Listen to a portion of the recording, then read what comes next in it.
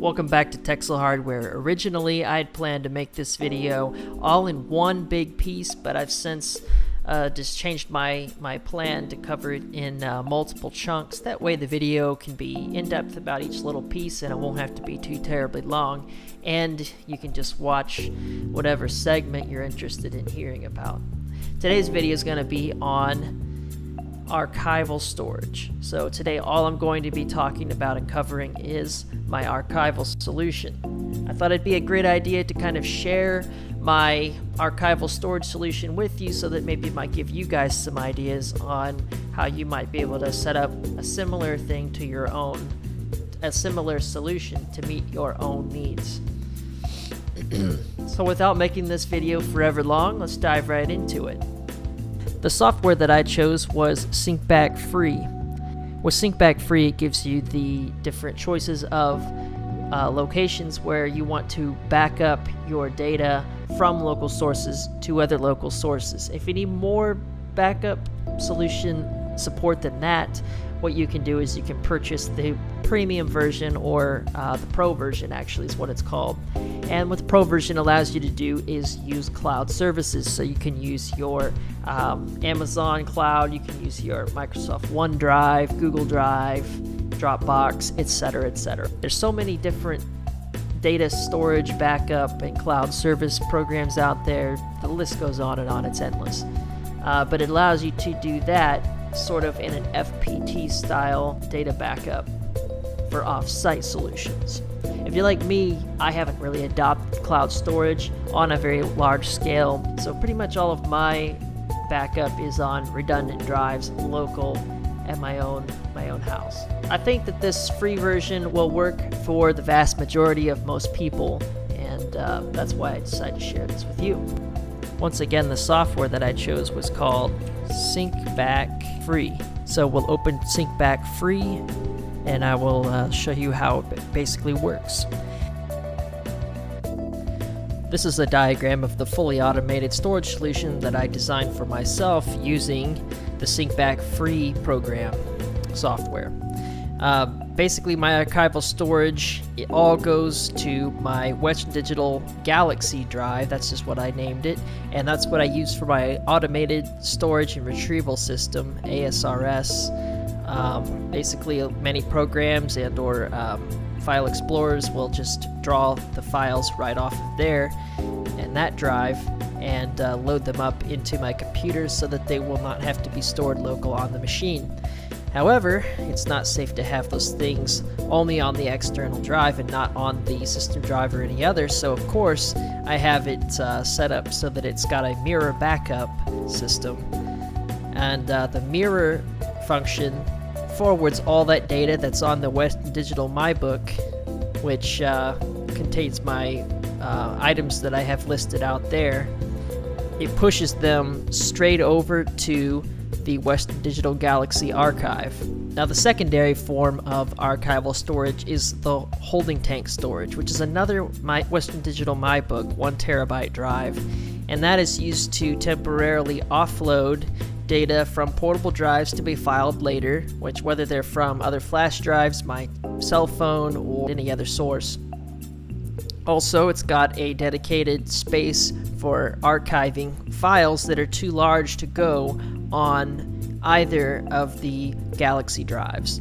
The reason that there is a separate archive for larger files that's on that 1 terabyte drive is because the file format is FAT32 for the two Western Digital drives above, the Galaxy and Galaxy Archive. The max file size for any FAT32 drive is only 4 gigabytes.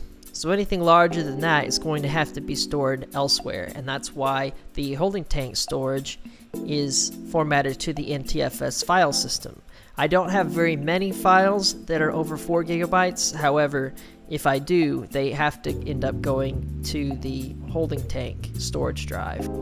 Next, what I'll do is I'll go into the software and I will show you guys how to set up these backups and mirror functions and how to schedule them, how to manage them, so that you can have a similar setup to what I have as well. First of all, when you open the program, it will give you a basically a large window here, and it will be completely blank in the center. And what this program allows you to do is to create different profiles. Here are a couple of different profiles that I have currently created right here. So right here, this is the Galaxy 4 terabyte drives weekly mirror backup. And this is the documents daily backup. Let me, for demonstration purposes, go in here and I will just delete that. Note, do you want to delete? Yes, I do. Now it's gone. So now what I do to create that daily backup is you'll go to Profiles, select New, type in your profile name. Let's call it Documents Daily Mirror Backup, and we'll click Next. Type of profile that you want to create. You can choose a backup, which is going to create individual backup folders, one by one, and keep every single backup. If you want to synchronize between the two, or if you just want to mirror one to the other. I think in this case, what I want to do is I want to mirror this so that only there's a copy of exactly what's on the original drive in that folder will be a mirror copy on the backup. So we click Next, and what you want to do is verify that you have internal/external drive, network path, etc. for both different source and destination. If you wanted to use an FPT, the free version does allow you to do that manually, but it does not provide customized support for Microsoft OneDrive and other cloud services. So this is basically what you want. We'll click Done. Main profile will set up window will now open. Gives you the opportunity to make changes to the profile if required. So that's what we want to have happen. And here's the profile setup window. For those just starting out, there's options for simple, which keeps it basically with just these options here. So you can set up all the main things. What's your source? What's your destination? When do you want to do it to schedule the tasks? The type of backup that it is. You want to mirror files to the destination, which is what we selected earlier. Be able to search among your different profile sources and drives. If you want to unlock the expert mode, then you can click Expert and it will unlock all these other things right here. You can select compare options, compression options, set encryptions. The list is very, very extensive. What I'm just going to do is demonstrate setting up the basics. So we want to select the source. So you click the little file button, and you want to go to the source folder that you want to copy. In this case, I'm going to click Documents. Now I'm in my Documents folder, which is located right there on the little bar. Select Folder. So now it's going to take everything that's in my documents, set the destination for the mirror copy to go to.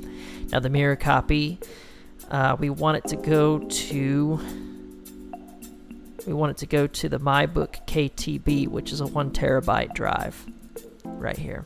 And then I've created a folder here, My Documents Daily Backup.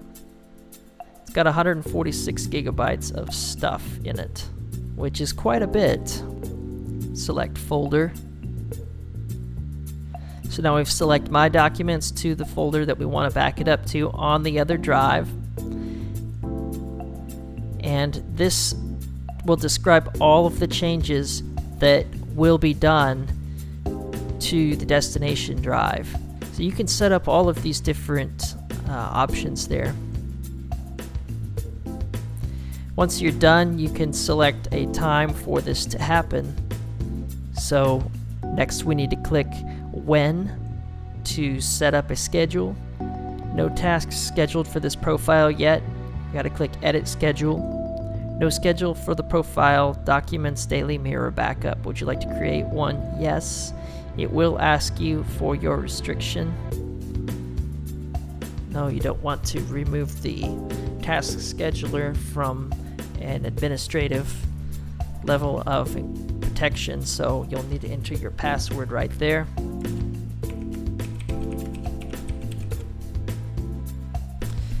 so enter your password for your computer. Select, do you want this profile to run daily, weekly, monthly, or you can select any other option that you'd like to build. In this case, I'd like for this to run daily, occur every 1 day.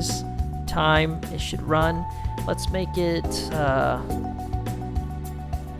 at 10 p.m. every day.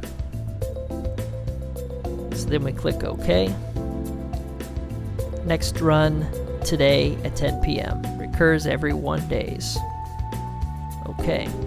Now it's scheduled. You can create additional schedules if you want to create both a monthly and a weekly, and if you want a third backup time, you could schedule it at any other odd intervals, but you can mix and match different schedules if you choose to.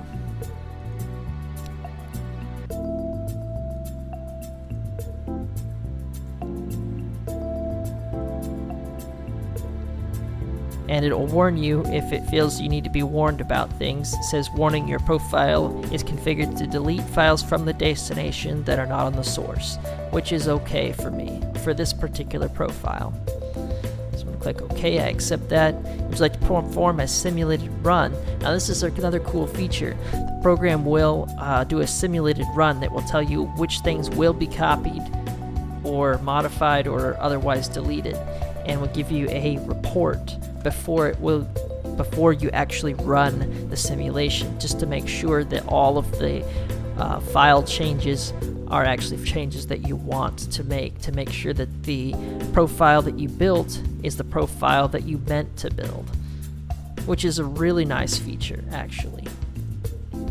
So click yes, we will run a simulation, just that you can see what that looks like when it begins.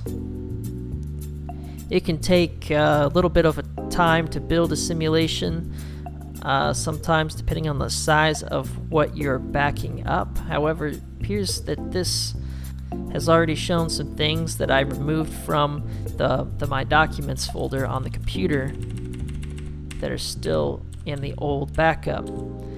So it will say it would delete those from the destination, and that's okay because I've got those already backed up elsewhere. Alright, well, I hope you enjoyed the video on how to set up your own automated storage solution, and if you're interested in seeing any more advanced tutorials on how to use Syncback Pro, maybe some of the other advanced features, let me know in the comments and I'll consider doing a video on that if there's enough interest about it. Also, feel free to let me know in the comments if you actually started using this software because of watching this video, and let me know if it's been helpful for you. Thanks for watching, and if you enjoyed this content, then consider a subscription so that you stay currently updated with all future releases from Texel hardware.